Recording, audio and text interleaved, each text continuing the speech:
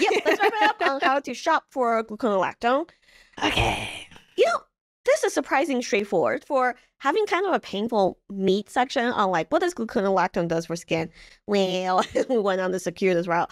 I actually think this is an arena that's relatively easy to shop for. Nice. To start, we should definitely say that if you are already on other AHAs and you figured out like any of them, like glycolic, lactic, or mandelic, we don't see really a need for you to go to a gluconolactone, especially if you're looking for, if you have stubborn pigmentation, if you have stubborn skin texture.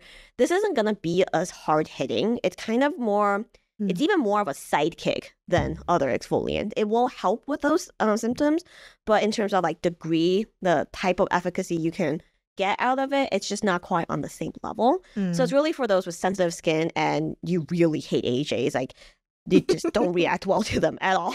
Yes, agreed. Yeah, and then in terms of concentration, this range is pretty wide. I think it's the widest of all the exfoliants here. So you're really going to be looking at anything between a 2% all the way to a 30%.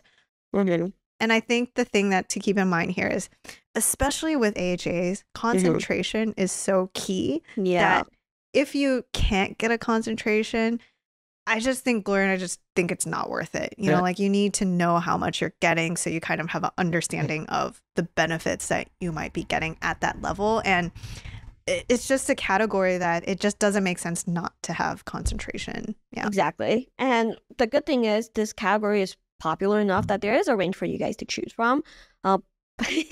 Believe has a 2% gluconolactone peel pad. That one doesn't really have any other active ingredients per se. Gluconolactone really is a star here. So this is for if you have very sensitive skin, or if your routine is really loaded with other actives and you're really scared of tipping it over that irritation edge.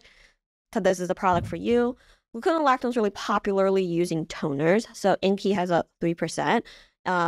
K-Beauty likes using this at 7%. So Innisfree has a 7%. Dr. Jart also has a 7%. And these are pretty vanilla and can be a good daily upkeep for most skin types, most sensitive skin types.